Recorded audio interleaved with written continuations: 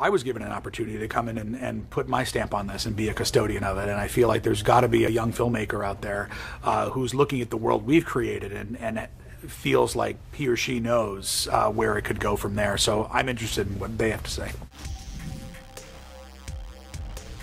How do you describe the feeling of this franchise coming to a close? For me, or for what I hope audiences will feel? Well, let's start with you, okay. And then we'll go to the audience.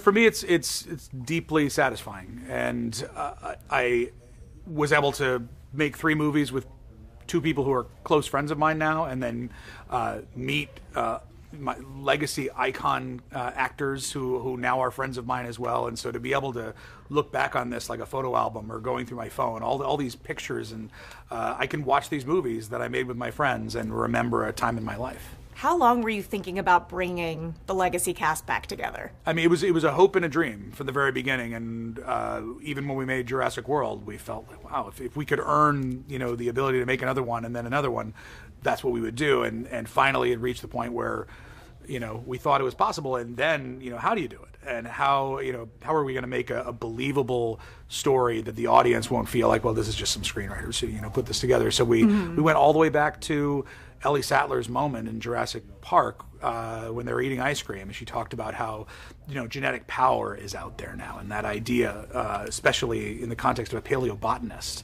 and how she would know how the world is in danger from genetic power on a much larger scale than just dinosaurs. And so it all came from Laura Dern's character, and we built from there. You did something I've thought about my entire life, which is, what if dinosaurs were here? What if they're in Delaware and we have like T-Rex drills at the 7-Eleven, right? Yeah. Like in school, we would probably have like T-Rex drills of like what to do if one comes stomping into.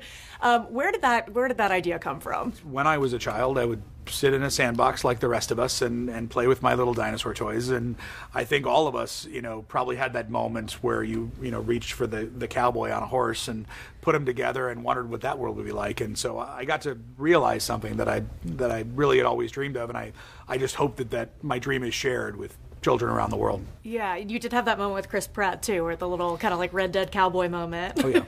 Is this really it? I know this is the end of the story that I've been wanting to tell, but I feel like I was given an opportunity to come in and put my stamp on this and be a custodian of it. And I feel like there's got to be a young filmmaker out there who's looking at the world we've created and feels like he or she knows where it could go from there. So I'm interested in what they have to say. I'm sure you've had pinch me moment after pinch me moment. What was your biggest one on this film? It wasn't the first moment that I was working with Sam, Laura, and Jeff, because we had been living together and we knew each other for a very long time. It was once everybody was together. It was at the very, very end of this film. You have all, including B.D. Wong and DeWanda Wise and Mamadou and Ache, everybody together in almost a single frame. And I really realized, wow, this is, we might have done it. And it was both scary and hopeful at the same time. And now looking at the whole film, I really feel like we respected each one of these characters and hopefully gave them the story they deserve. Yeah, I felt like that moment was really earned and not just like forced. They were all forced together.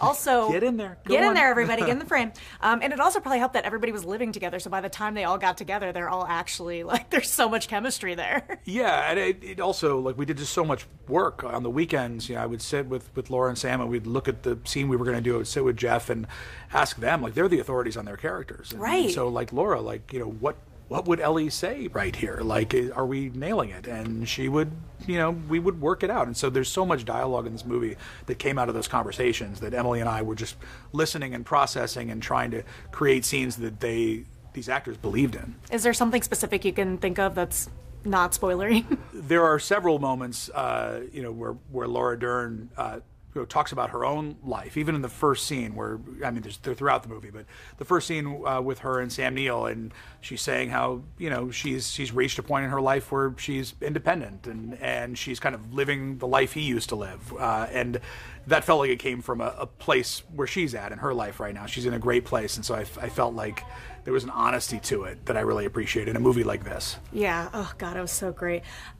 What's your most prized possession that you've kept from these movies? Did you keep the Dilophosaurus? I did. You know, they kind of fall apart after a while, so I want to put them in. I asked if we could, like, you know, seal them somehow in a cube, and so they don't fall apart. But I try to keep like one thing, and on this one, there's a scene in the middle where there's a baryonyx in the Malta market that has a prosthetic arm. It's like leather, and it has all these claws on it and iron, and they really designed this amazing prosthetic dinosaur arm, and that was the one thing. It's like, it's coming with me.